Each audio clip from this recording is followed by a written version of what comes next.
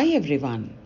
Restriction fragment length polymorphism or RFLP is a technique invented by English scientist Alec Jeffreys during his research into hereditary diseases in 1984.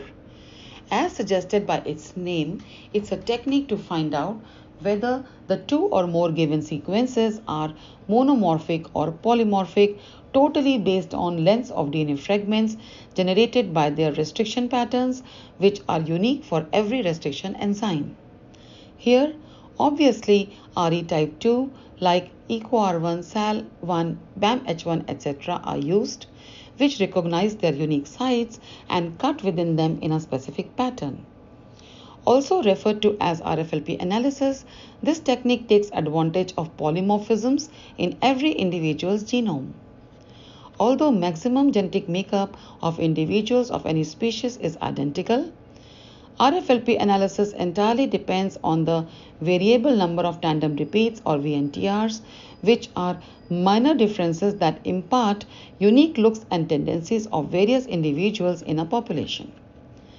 The steps of RFLP include cutting at a unique RE site using a specific set of restriction enzymes, then separating the DNA fragments based on their lengths by gel electrophoresis, and determining the number of fragments and relative sizes from the pattern of migration of the generated lengths of DNA in each case. The complete RFLP process requires DNA fragmentation, electrophoresis, probe hybridization, washing, and autoradiography. The detected RFLP is visualized using X-ray film in autoradiography. Some of the applications of RFLP analysis include: the first is DNA fingerprinting. Forensic scientists may use RFLP to identify suspects as actual criminals based on evidence samples collected at the crime spots. After RFLP analysis, exactly matching running pattern of the crime scene sample and that of any of the suspects signifies that both DNA samples are identical or monomorphic. In other words, absence of polymorphism indicates total similarity. This is extremely useful in forensics simply because if polymorphism is missing between a suspect's DNA sample and the DNA recovered from the crime site, then it is proved beyond any doubt that the suspect is certainly the culprit. The body samples recovered from the crime site, such as hair follicles, blood cells from blood stains, and seminal fluid, etc., are extremely critical and precious for DNA isolation as they are available strictly once. Since their amount is usually very scanty, the first thing that's done in their amplification with a goal of acquiring the criminal DNA sample in ample quantities. Very clear and black and white kind of outcomes are obtained when RFLP analysis supports forensic cases, ensuring fair verdict and complete justice to the victims.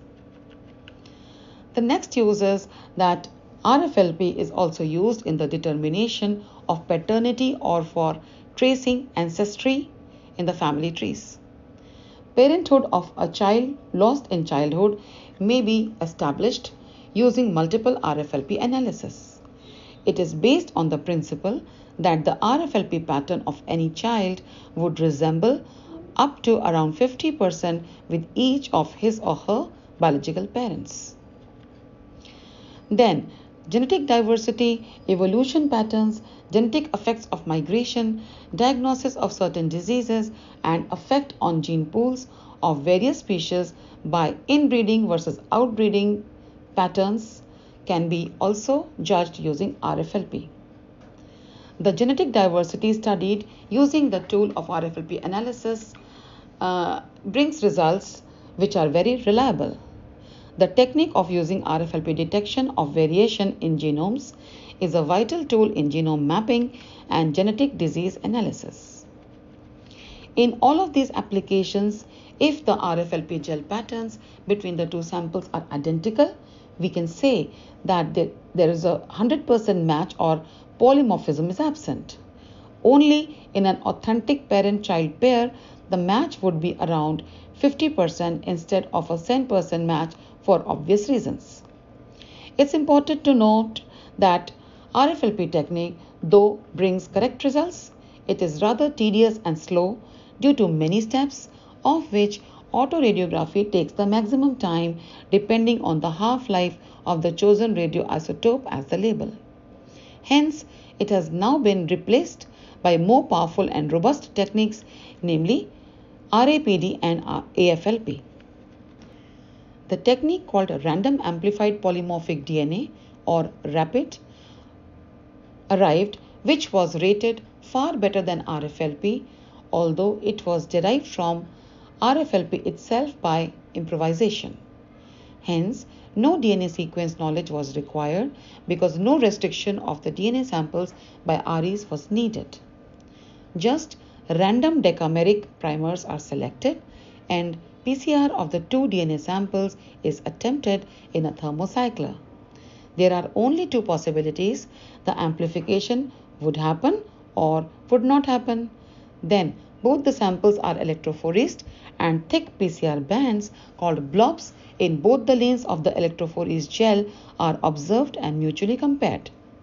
Accordingly, it can be figured out whether the amplification pattern is identical or different. Absolutely no correlation indicates that these two individuals are different. Rapid is indeed rapid, that is, quickly yields the results, since PCR bands are thick enough to be visible to the naked human eye. Hence, autoradiography for visualization is no more needed. RAPD is inexpensive and more accurate too, hence is a great substitute of RFLP. Yet another even more powerful substitute of RFLP to accomplish the same results in forensics is amplified fragment length polymorphisms or AFLPs. This is a true combination of both RFLP and RAPD, hence involves first cutting the two DNA samples by a specific set and the same specific set of REs, followed by the attempt to amplify them by PCR. The name AFLP is suggestive of this kind of procedure as it indicates amplification by PCR of the cut DNA fragments. This approach gets the advantage of obtaining short, handleable fragments from RFLP as well as the benefit of thick visible bands from RAPD.